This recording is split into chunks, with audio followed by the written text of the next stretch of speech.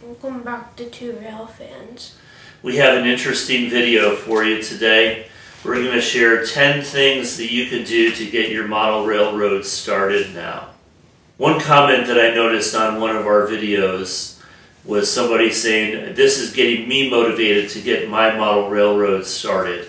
And I've seen comments on a lot of train videos. David and I watch a lot of train videos online. Would you agree? Yeah. And a lot of the comments that you see in these videos, people are commenting, oh, I should really start working on my railroad or get started. So the most important thing, David, in a model railroad is what? To get something running. To get something running. So number one is to get something running now. David? A lot of people never get to the point of actually running a train. So that's the most important part of model railroading, is actually running trains. So whether it's a permanent layout or just something temporary, number one, get something running now. Number two on our list. Figure out what space is available. We're not fortunate enough to have a basement. Most houses in Texas don't have a basement. So in our case, we're having to use some shared space at the moment inside one of the rooms in our house. And this is the space we have. Would have liked to have we have a fairly long layout, almost 19 feet long, and I would have liked to have had a deeper layout here, but that just wasn't going to be practical. So we went through a lot of designs, figuring out, okay, what can we do with this space? So figure out where your layout's going to be and determine what space that you're going to need. Number three on our list. Temporary layouts.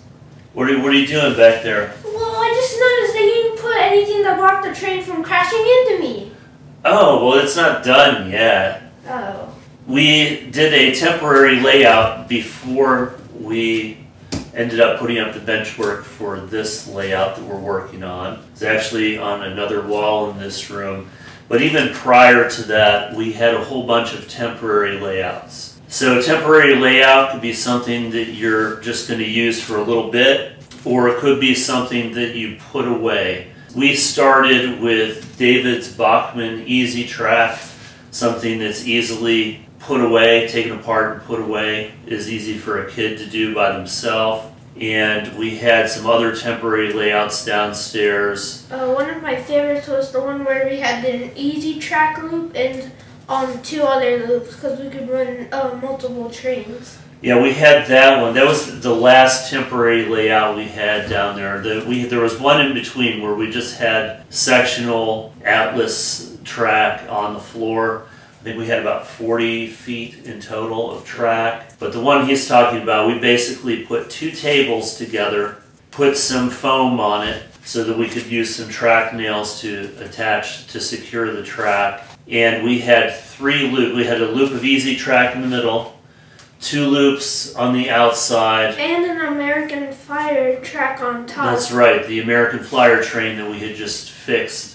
We put that on an upper level. I know a lot of times people say, oh, well, trains running in circles, it gets pretty boring. But I'll tell you what, when you're just getting going in model railroading, you're probably going to start with a layout that is a circle or an oval or something similar. And there's nothing wrong as long as you're getting the train running and you can kind of imagine once you see it moving around, oh, maybe I want to put a city over here.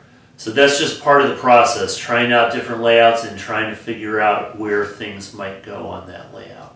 The fourth thing in our list is to figure out what your goals are. Are you trying to model a specific location and trying to be as prototypical as possible, or are you trying to do a freelance layout? We personally have chosen to do more of a freelance layout because of space limitations, but you need to decide if that's important to you. To a lot of people, modeling a specific place is very important, and to others, they just want to have their own imaginary town. So you need to decide before you build something which one is important to you. Number 5 on our list. DCC or DC? I noticed David said DCC first because he's the one who convinced me to finally make the switch. And now that we're doing that, I can't believe we haven't done it sooner. So here's one of our old DC engines that is going to be converted. This is not the one I started the conversion project on, by the way. There's David's DC Thomas that we are also going to convert. And here is our DCC Broadway Limited Union Pacific. Honestly, never thought that would entertain me so much, those kind of sounds, but they do. So you need to make that decision.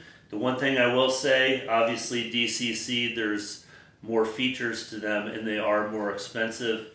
There are tons of used DC engines and also new as well in the market. So make that decision. If you go DC, you can always upgrade later. However, you will have to make some changes to your equipment and your locomotives. Number 6 on our list. Bench work. There are a lot of different options for styles of bench work that you can choose from.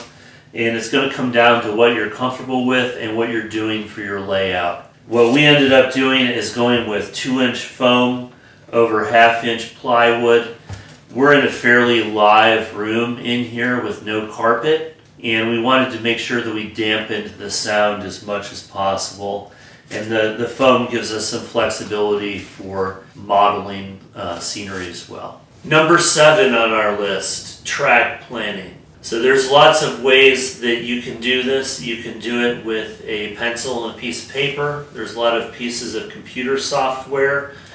And David can tell you I spent a lot of time in the month of January and February before we got started doing track planning. But David, what did we do up here before we built this bench work? Do you remember? We built another layout to see how it would work out. Right, we built a temporary layout which actually ended up being against a different wall in this space. But for me personally, and I think it helped David as well, there's nothing like actually seeing on your bench work what the layout's going to look like. Even if it's temporary. We had used different lumber that we had here. I'll put a link to that video tour of that temporary layout in the description here. But you do need to do some kind of planning, whether or not it's going to turn out exactly as you're planning. Are you using flex track? Are you using sectional track? Just to see how it's going to fit in your space. Number 8 on our list. Scenery. So, I noticed that there's no buffers here, and this really doesn't lead to anywhere. There's no trees, no depots, no grass. Well, we'll have to add something, I guess. So you also notice I didn't glue this down. Where David's standing right now, this cutout, this access point, we're going to have a removable piece here in case we need access to this track back here for some reason. But an important part of your layout is determining what you want to do for scenery. If you want to do scenery, I've seen plenty of layouts that are track only, and if that makes you happy, that's okay. And how detailed you want to get. I'm going to give an example of a YouTuber that I follow a lot, and his interest in the scenery part of it is probably way more intense than his actual interest in the trains. And I believe he had said in one of his videos that he basically has a couple of trains running on DC, just basically running around the layout. And that's Jason Jensen. I'm sure you guys are all familiar, most of you experienced YouTubers, you already know that name for modeling. So for him, the modeling is extremely important. Whereas for somebody else, they may want to have a few basic things. And again, it comes down to whether or not you're trying to be prototypical and model a specific place. Like, I really would be, have no clue how to put down every shrub precisely, so. Well, if you put it down precisely, it'd probably look unnatural too. So that's part of the fun of it. And with the scenery, if you don't like it, it's fairly easy to just start over. So that's part of the fun of it. You decide how much time you want to put into the scenery and what you want it to look like. Number 9 on our list. Have fun. I think that this is something that people, whoa, what are you doing? That's not prototypical. So? We don't have a 30-inch radius to run that passenger car around, David. You can't do that. I don't care. Okay. And that's what it's about. Sometimes people get too hung up on prototype and, it doesn't look good going around this curve, or why do you have steam locomotives on with diesels in a modern era? I think the bottom line in model railroading, you need to figure out what interests you the most and pursue that. Don't listen to negativity. Don't listen to anyone who tells you, oh, well, you can't run that on that track. It doesn't look good around the curve. In most cases, there are some pieces of rolling stock and some locomotives that don't like 22-inch curves radius. However, most things will handle it.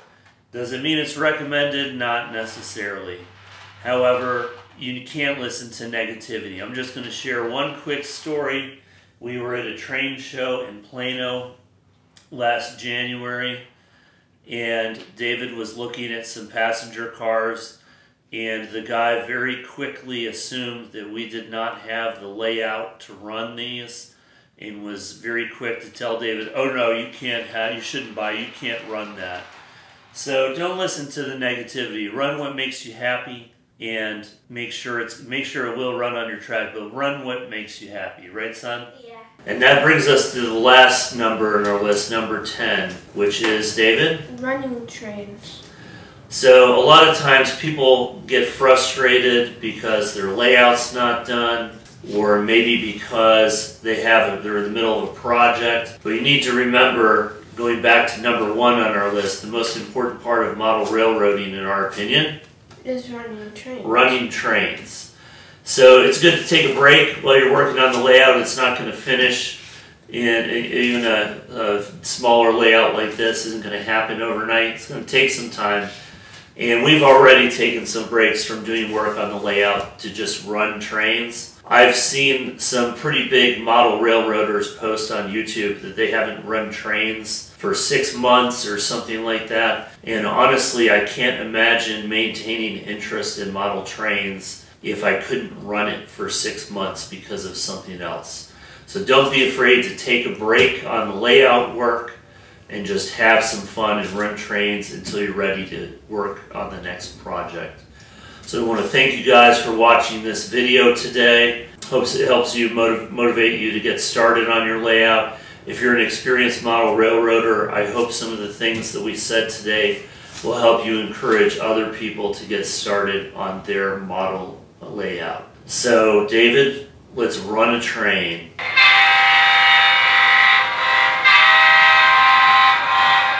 Thank you guys for watching, and until next time, Signing off.